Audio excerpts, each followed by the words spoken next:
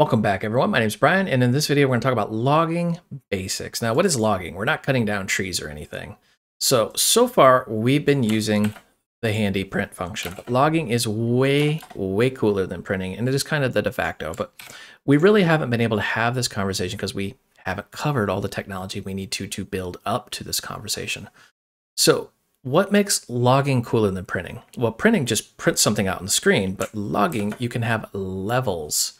For example, you can say it's a debug message, info, warning, error, critical, and some of these should be self-explanatory. Debug is just for you, the developer. You want to know what's happening. Info is just, hey, something happened. You may want the user to see this, you may not. Warning is, hey, something bad may happen if this continues or if it's not fixed. Error is pretty self-explanatory, and critical is worse than error. So these are the different levels.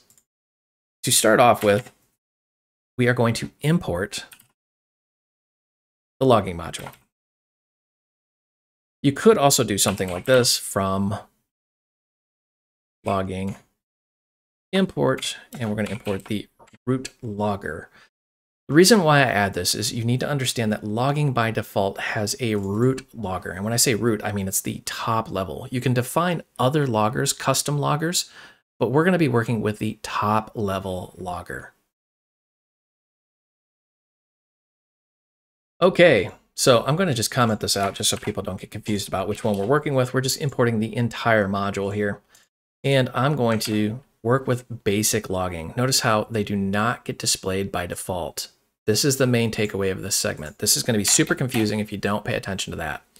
So I'm going to define a function, and we're going to use this over and over again. It's going to just simply be test. And we're going to print some lines. And let's just do 20 of them. Why not? And then I'm going to grab that, give it the good old copy and paste. That way, all of this is going to be separated out when we print it.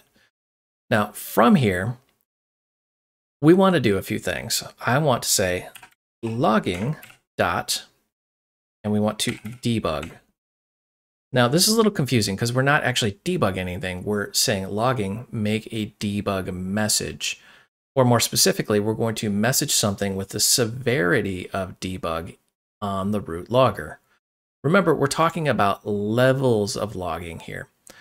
Debug being the lowest, critical meaning, hey, your program's just exploded and here's what happened. So we're going to say debug message here. And then we can take the same pattern and just, you guessed it, copy and paste time. Say info.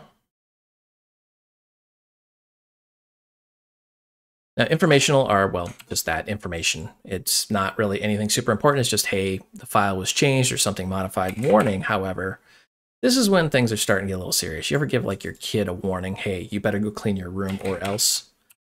Don't condone beating your child, but sometimes you just got to make them clean their room. So we've got debug, info, warning, and as we go further, this number's changing. There's a number in the background that we're going to really review later on. Now, what's higher than a warning is, you guessed it, an error. We've talked about error handling and error conditions and things like that.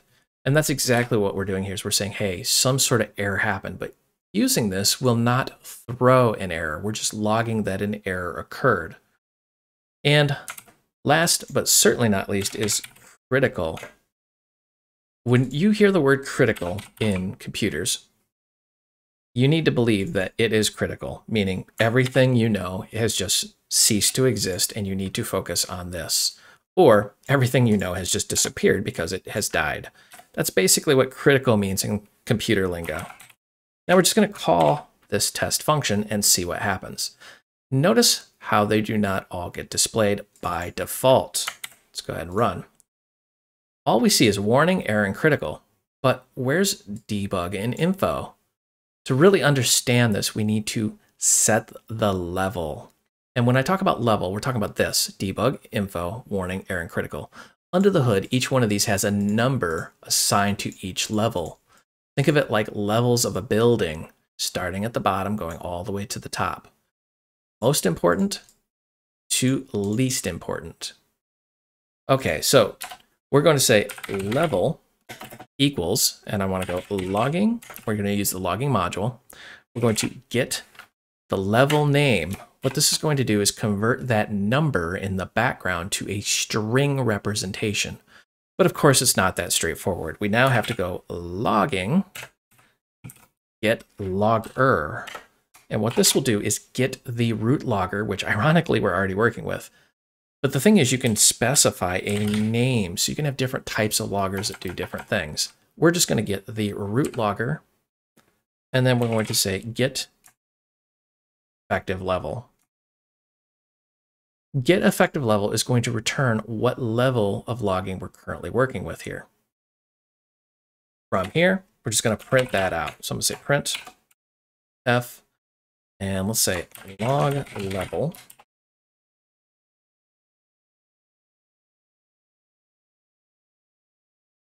All right, so our log level is currently at warning. What we're going to look at the next section is how to specify that level.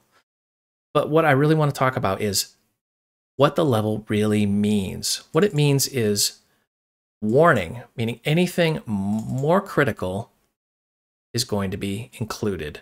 So we're going to do not just warnings, but also errors and critical. But we don't really care about debug and info. And this is one of the little gotchas about the logging class by default is people will start with this and start doing debug messages and then nothing happens and they go, well, why? And this is why we need to set the level. Now that we understand the concept of logging levels, let's look at how we can manipulate them. We're going to get and set the logging levels. This allows really for filtering. And the reason why you want to do this is in a typical application, you're going to have a lot of information whipping around and you don't want to see all of that on the screen at once. You only want to see what's important to you. So first thing we're going to do here is we're going to get the root logger. Now the root logger is included by default, but I want to actually go out and get it just to show you that we are getting an object. So I'm going to say root log equals logger, or I'm sorry, logging dot get logger. See how that's a little confusing there. Now, if you had multiple loggers, you would have the name of the individual logger. If you don't have a name, it's just the root or the main logger here. From here, we're going to just grab this because this is just horrible looking. I'm going to say print. And we're going to print the level.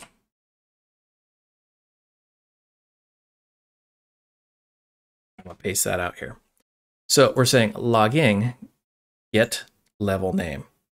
This is a little misleading because we're not working with the main logger. We're working with the logging module. So we're saying the module should get the level name. Now we want to get that from our root logger. So effectively, instead of saying this, we can replace with that. So logging module get level name of whatever log we're working with, get the effective level. And under the hood, the level is just a number. Let's go ahead and run this. So level warning, I'm going to actually put something in there to split that up. So we know we're at the warning level, and we've known that all along, but now we're going to set it to debug. Now, what does that mean, set it to debug?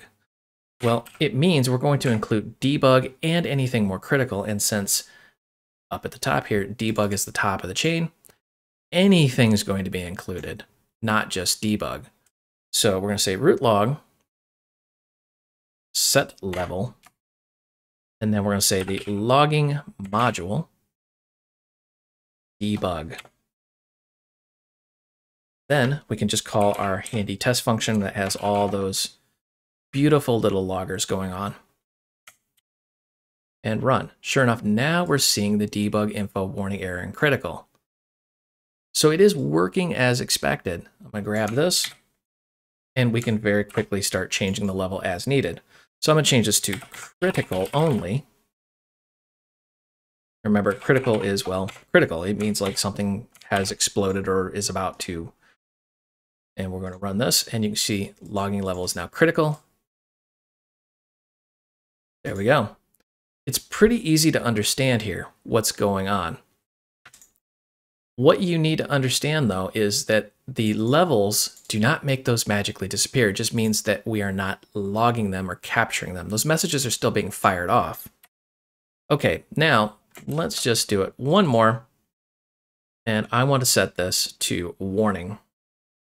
Right back where we were.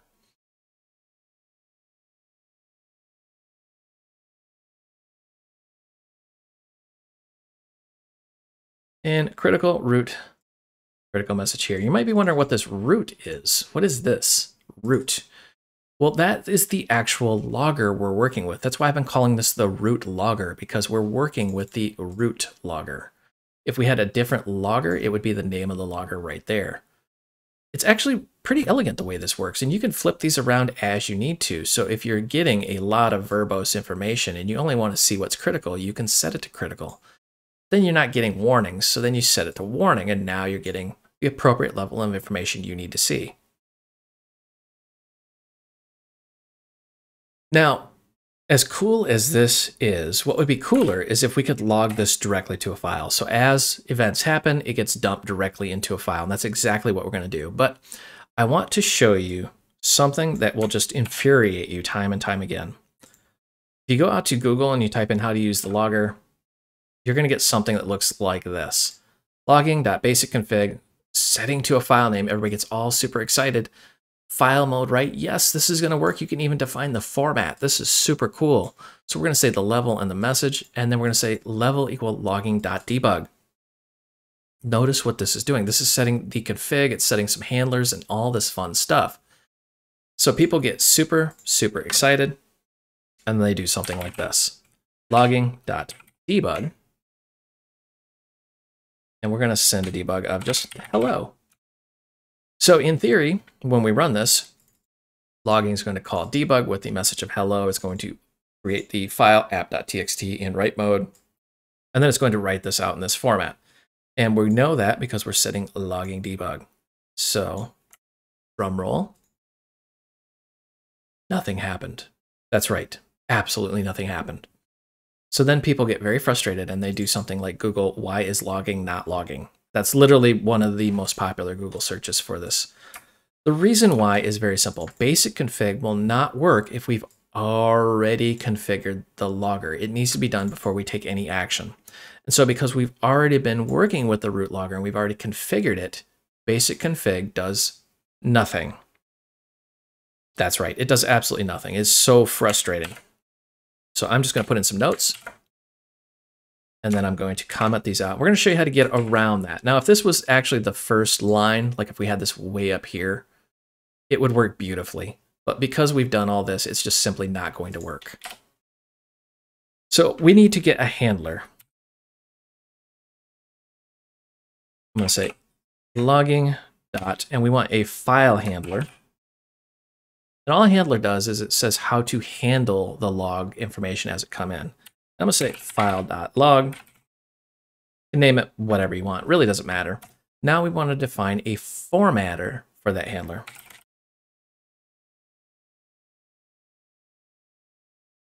And I'm going to say formatter. And you notice these are constructors. So yes, under the hood, we're actually creating classes. Now, this is where I'm going to get a little copy and paste happy just because we'll be here all day watching me try to type this out. What we're going to do is we're going to take the time, string representation, the name, the level, and the message. If you're wondering what name is, it's the logger name.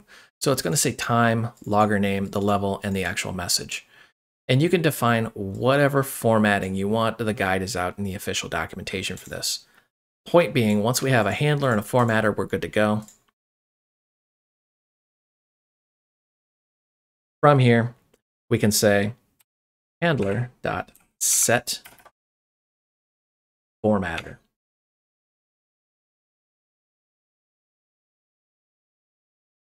And that's going to tell the handler how to format the information it is handling. Then we can simply say root, and we're going to say our root log dot add handler.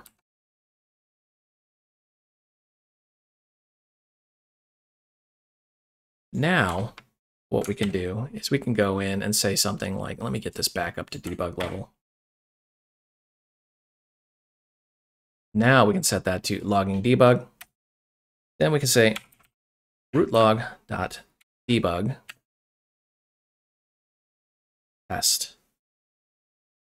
Save run. And sure enough, our file.log was created and it is in the format that we wanted it in. This is extremely cool.